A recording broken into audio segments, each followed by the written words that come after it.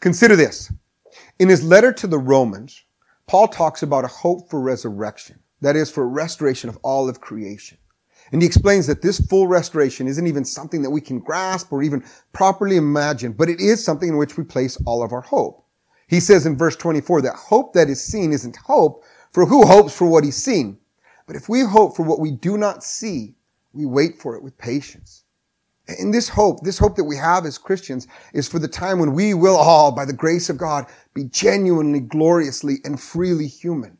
Living as these image bearers in the perfect presence of God and then casting his image back into creation. Being in perfect communion with God and thus with each other in creation is where our hope lies as Christians.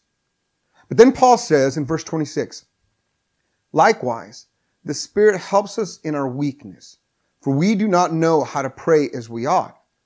But that very Spirit intercedes with sighs too deep for words.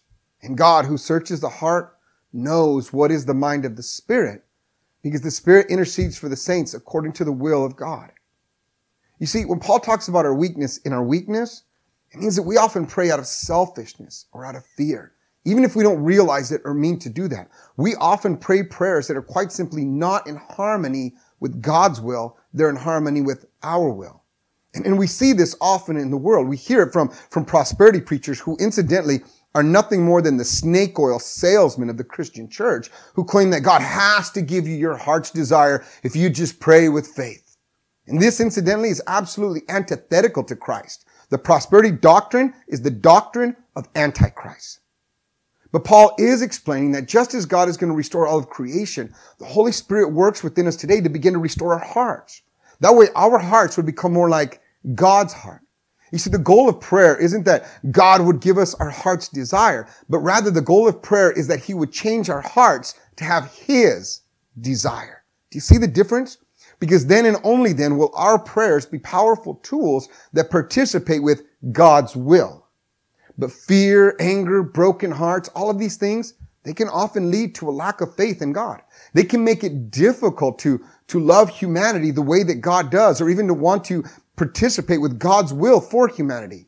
And the problem of evil, it's so big, it's so intertwined in the complexities of life that for many of us, we just hope, I hope God's wrath would just wipe it out and get rid of it and cut it all out and get rid of all the people who participate altogether.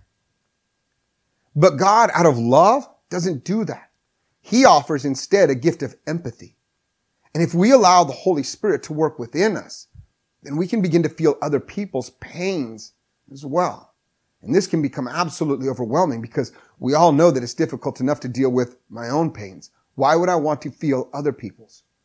But we need to in order to participate, in order to be driven to care for them. And so the Holy Spirit groans within us.